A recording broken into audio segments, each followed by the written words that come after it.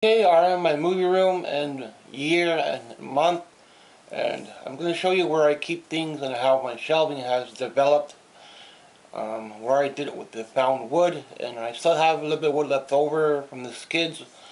I'll make two little shelves here later on when I get around to it. But on these two shelves here, I keep my Atari games for 2600, my music, Dolly Parton's on this side, Pearl Jam's on this side, and any other bands in between.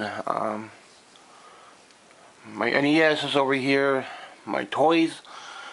I do want to get back into Star Wars, but I do need to get caught up with my Atari first, and TV shows I keep first, and always first, and movies, TV shows and movies.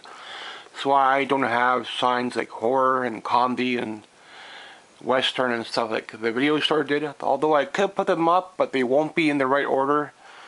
I got a little bit of horror here, a little bit of horror in the middle, and here I can usually keep all the movies I like, TV shows, movies, TV shows, movies I don't know I keep on the bottom, movies I might throw out I keep on the bottom, and spring or summer I'll try to get some backing whenever I can find a little extra cardboard. And if it's big enough to fill up this back space, that's why I did it with most of these are cardboard. And over here I keep old movies, I keep Disney movies over here, my snacks, where I do my unboxing, my popcorn maker, a little bit of promos. Poster area is over here. I don't know if I'll put any posters on the ceiling. Disney movies, old movies over here. Older movies here, some doubles. Did not throw out all the doubles, but I threw out a few horror, which I should have kept. Then it goes into my VHS.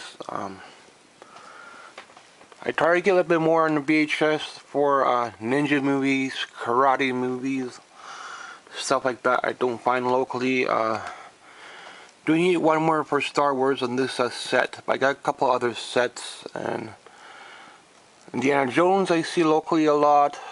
Found 1 and 2, 3. I need number 2. I need to get more Stephen King.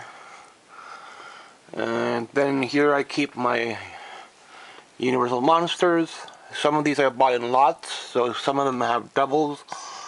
Otherwise I would be paying not $10, but I'll be paying $50, $60 for one. And some of these I had to pay individually to get, so I don't know if I'll have all of them because they can get too expensive, so I'll back off from that. And Godzilla's over here, smaller box sets, comedy horror, my vintage dolls and stuff, Disney toys, and old western, old comedy, Scooby-Doo's over here, Franklin, a little bit Kaloo, what I have. I got some Scooby-Doo on VHS and some on DVD, so with both of those I'm okay. And maybe have a little extra shelf here. I made it a little bit too long, so I'll have to push some of these down a little bit in order to fit it in. But for now, it's a lot of work to move these shelves down, just a few inches. And older movies here, James Bond, Shirley Temple, all the clamshell Shirley Temple. I'm going to have to start watching some of them. And trying to get more I Love Lucy, got half of it. But I might have to buy a different set, so we'll see. Because that's a deluxe, Angel, Guyver. Old horror here as well. On this shelf, I'll put some backing on this one. And older movies, Return of the Living Dead's over here. I'd like to have it on VHS. It's probably one of the most expensive ones. Friday the Nightmare on Elm Street's over here. And some smaller box set TV shows, Alien. A bigger box set TV shows. Yeah. James Bond's over here. Small movies you know. People you know. Not, I don't collect Region 2, I don't collect Severance, I don't collect Synapse Syndrome. It's all the common movies you know. So, all Region 1 based. Disney movies over here. Just started collecting on Goosebumps. And I do want to build up my Simpsons more, but I haven't been seeing them that much. If I do see them, donation stores price them up. Goodwill has been pricing up their big box TV shows all summer long, so that's why I haven't been picking up much. Instead of paying $4.99, they have it marked up to $9.99. So they've been doing that with Supernatural all the time, but now they started doing it with other TV shows, so it's going to be a lot harder to get them. But all the shelves are complete. I just need to add some backing, and I got like 5 skids I've broken up, and I don't have any tools left. And my drill, just like I have to recharge the battery every 30 minutes, so something wrong is with the battery, and I don't want to spend money on a drill and a jigsaw just to add 2 more shelves. So this might be the whole look for the room, and I just managed to get these 2 shelves made.